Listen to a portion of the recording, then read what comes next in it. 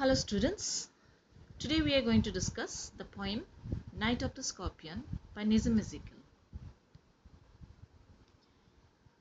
Nizam Ezekiel was an Indian-born poet of Jewish descent. He has been described as the father of post-independence Indian verse in English. He had a varied career as an English teacher in India, England and the US. He wrote plays, worked as a broadcaster on Indian radio, and contributed many critical articles to the literary sections of magazines and newspapers. Nizam Ezekiel's Night of the Scorpion is a strong yet simple statement on the power of self-effacing love.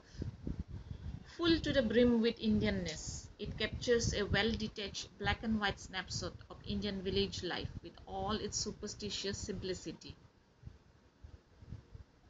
The poet dramatizes a battle of ideas fought at night in lamplight between good and evil, between darkness and light, between rationalism and blind faith, and out of this confusion there arises an unexpected winner, the selfless love of a mother. In The Night of the Scorpion, the speaker tells a story from his childhood in which his mother was bitten by a scorpion. The scorpion had entered the speaker's home because it wanted to hide from the rain.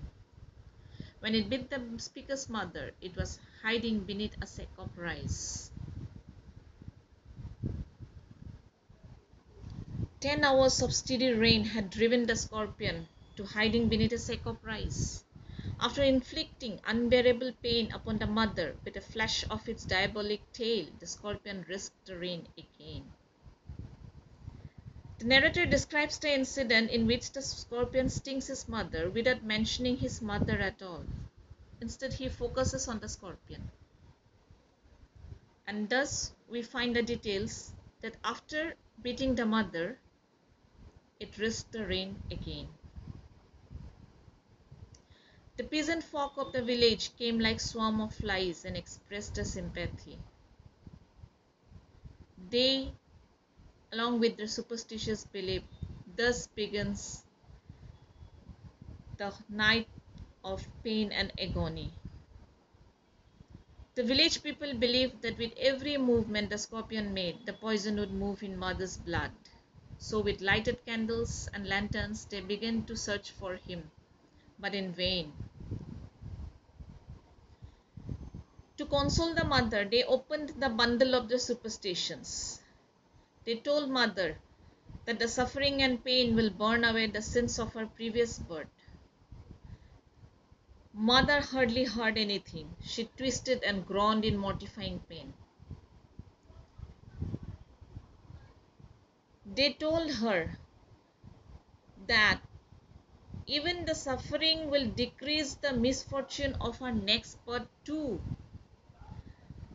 The husband, who was skeptic and rationalist, tried every curse and blessing, powder, herb and hybrid, and as a last resort, he even poured a little paraffin on the beaten part and lighted it.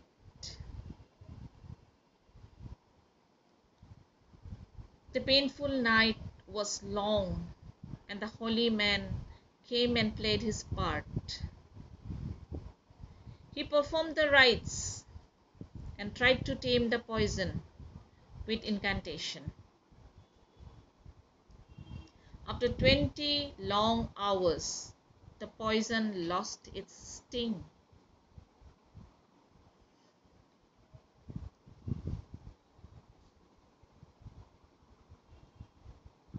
The ironic twist in the poem comes when in the end, the mother who suffered in silence opens her mouth.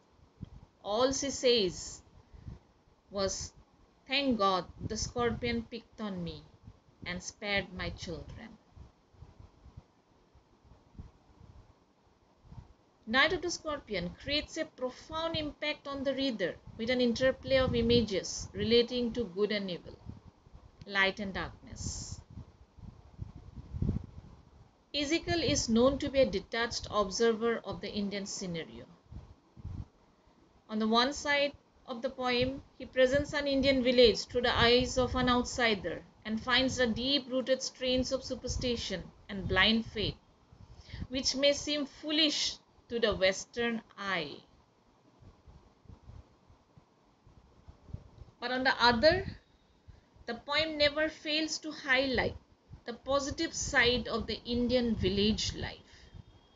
The poet does not turn a blind eye to the fellow feeling, sympathy, and cooperation shown by the villagers. The villagers, on getting the news of the mother bitten by a scorpion, rushed to the house and tried to console the victim and the family in every possible ways. Although their actions were steeped in deep superstition, it shows the helping nature, the sympathetic and the fellow feeling of the Indian village folk. And Nizam Ezekiel deals in this poem with the all-conquering power of love. The reader too should be well aware of it.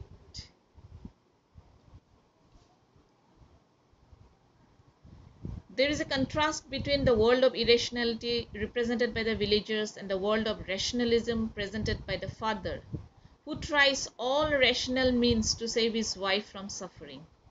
Religion too played its role with the holy man saying his prayers, but all the three become futile. One cannot totally ignore the underlying current of love and fellow feeling in their endeavors. Images of the dark forces of evil abound in the night of the scorpion. But finally, love conquers all, and that is all you need to know. Okay, students, that's all for today. Thank you.